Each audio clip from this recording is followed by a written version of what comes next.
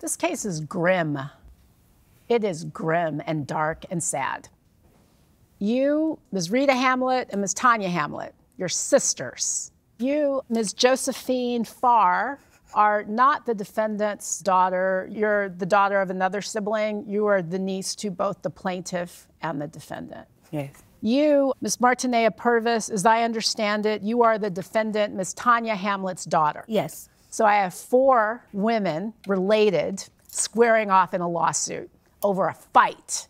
Ms. Hamlet, you are suing your sister and your niece for $5,000 for emotional distress that you say arose from an occasion where they assaulted you. Ms. Hamlet and Ms. Farr, you contend that you don't owe the plaintiff anything, that she provoked this very sad and unfortunate situation.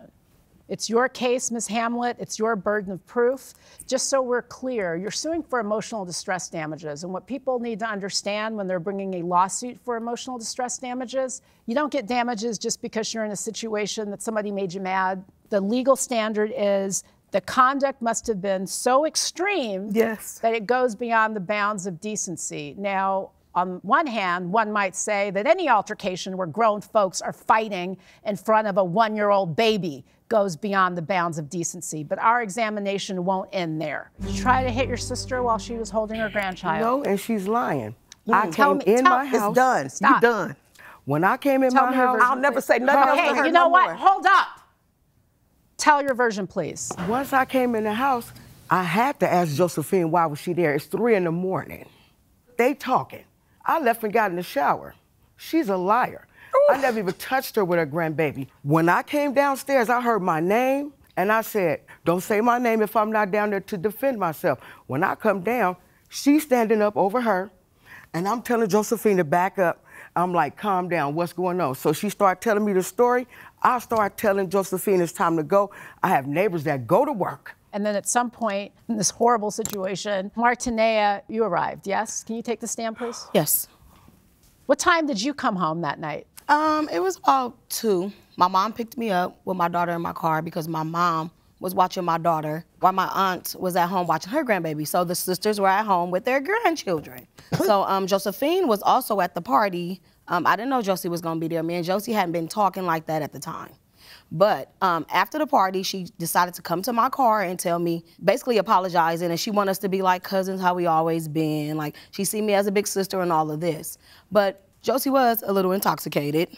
However, I don't drink like that, and I didn't drink at the party because I know how I get. What did you see when you came home? Okay, upon arrival, I saw Josephine's car outside. I told my mom, I'm not going to your house because Josie is there. Me and my baby going home.